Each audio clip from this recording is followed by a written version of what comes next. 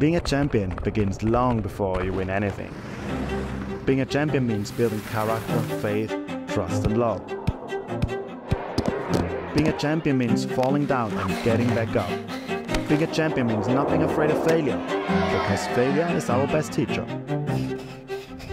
Being a champion means living by our principles and values and being accountable for our decisions. Being a champion means sacrificing individual statistics and goals, realizing that together we will go further. Being a champion is a choice.